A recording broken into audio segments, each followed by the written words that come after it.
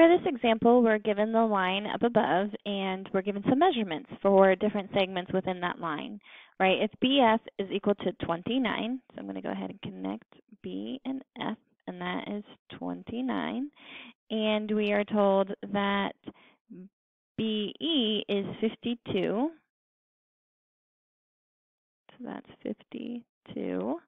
Find EF. So we want to find EF. Well, EF would be that little piece that we have left over, right? When we look at the biggest part, that would be BE, and that's 52. And BF sits inside of it, and FE sits inside of it. Specifically, point F is between B and E, right? F is between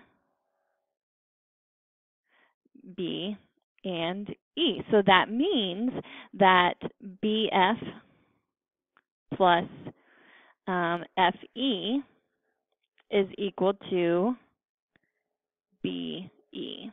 And BF we're given as 29. Right, FE is the same thing as EF. So I'm just going to rewrite that.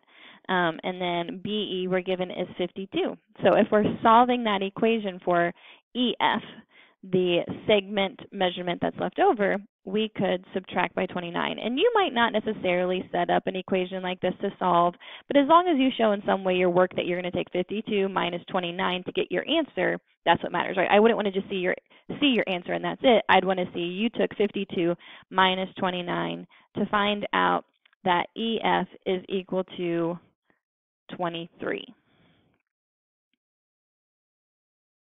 And if we had units with that, we would include the units, but for right now, EF is equal to 23, and that's it.